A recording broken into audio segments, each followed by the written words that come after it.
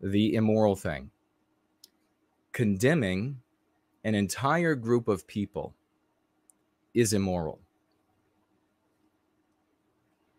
Now, after that, it's also hypocritical, because we don't want to be condemned for the real or imagined crimes of other white people at some point in time, now or in the past or in the distant past or antediluvian past.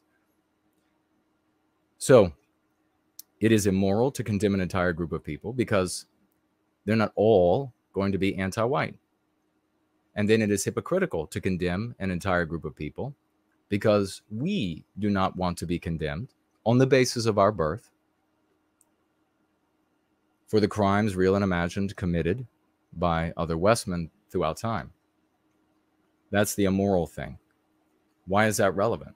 Well, it's relevant because your audience, the people we need to bring over to white well-being, they have a basic biospiritual set of tenets that feels normal to them. It is from that that we develop what we call morality, what we call ethics. If you run in contradiction to that basic sentiment of what is right and wrong, they are already inclined to reject you. Then you add on top of that this audience that we need to reach of Westmen and their scores of millions. You run into something else that they hate, which is hypocrisy. If you look at the conservative movement, conservative content creators make their livelihoods. They drive their Jaguars and take their vacations with the money they get from pointing out the hypocrisy. Of course, there is no actual hypocrisy when it comes to anti-whites, but superficially, there can be in many cases.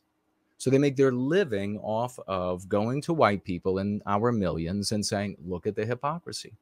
And white people come forward and they say, I'm disgusted with it, and I will give you money to keep talking about it.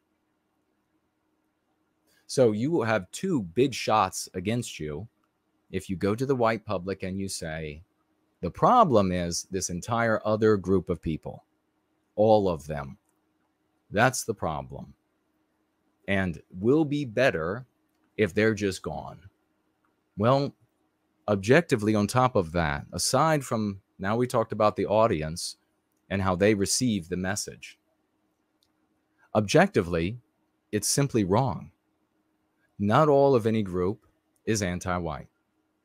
Furthermore, you can even take this specific group and you can point out a percentage of them and how they successfully work for their individual well-being by way of their group's well-being, something that is admirable, something that we wish we were able to do.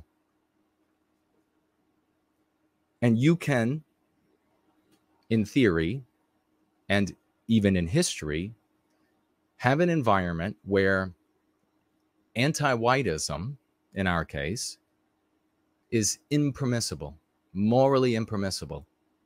Service to their individual well-being by way of their group well-being would look very different in an environment where the white population objected to, fanatically so, because it would be considered a supreme immorality, anti-whiteism. It would never be able to go. In fact, their service, and that's a percentage of an ethnic group, their service to their individual well-being by way of their group well-being would indeed serve white well-being, because in that environment, that would be the best way to make sure that they are celebrated, that they are wealthy, that they are, do you follow me? Are you bright enough to follow this, folks? Most people won't be. I'm afraid that's just what the outcomes have shown us.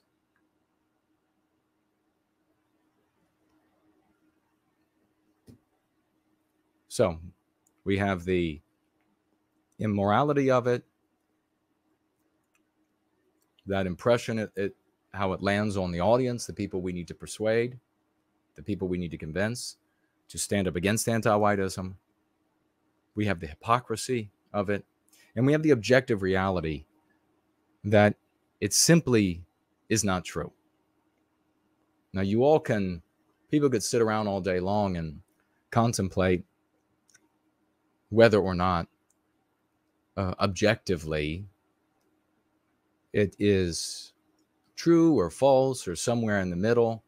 But the bottom line is that any honest person, intellectually honest person, would have to admit to, and there are few and far between type people. The bottom line is that if you had a country of white people that felt that anti-whiteism was a supreme immorality, you would not have anyone from another group attempting to inflict injury on the white population. It's a preposterous notion.